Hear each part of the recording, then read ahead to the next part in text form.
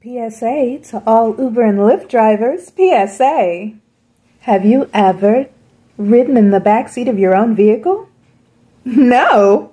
Well, get your happy ass on back there. But before you do, grab your mask, put that motherfucker on, leave your AC exactly where the fuck it is comfortable for you while you're sitting in the front, and get your ass in the back seat. What's the first thing you notice?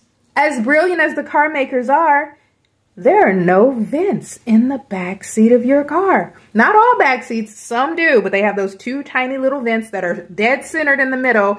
What the fuck for? That blow out very little air.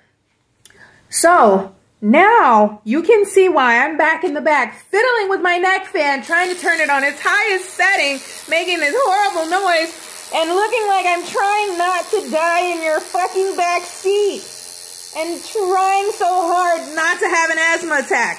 That's exactly what the fuck I'm back there doing. So when I ask you politely to turn your AC up, please do it.